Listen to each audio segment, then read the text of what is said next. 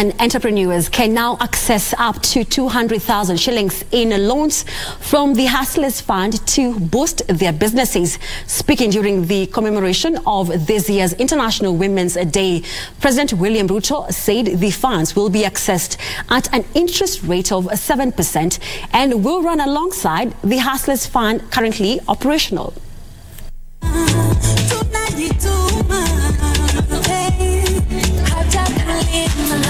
It is during this year's celebrations of International Women's Day that President William Ruto launched the second phase of Hustlers Fund. Maneno ndio hiyo. Bas.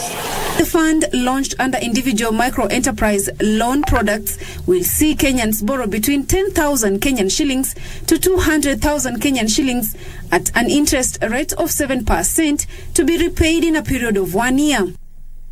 Na tumesema sasa iko loan product ya 1 month, iko loan product ya 3 months, iko loan product ya 6 months, iko loan product ya 9 months. Kulingana na ile biashara wewe unafanya. The president also launched the new modernized Women Enterprise Fund, which will now be easily accessible on mobile phones. This aimed at eliminating bureaucracy or intermediaries. Wale kina mama wote ambao wanashiriki katika hiyo Women Enterprise Fund, saa hizi wakiuliza mkopo wanangojea siku 45.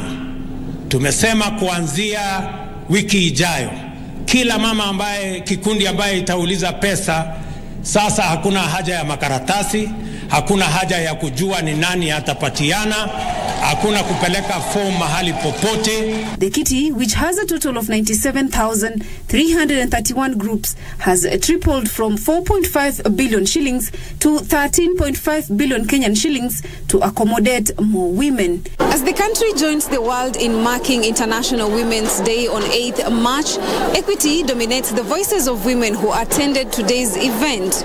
Reporting for Prime Edition, my name is Zainab Said.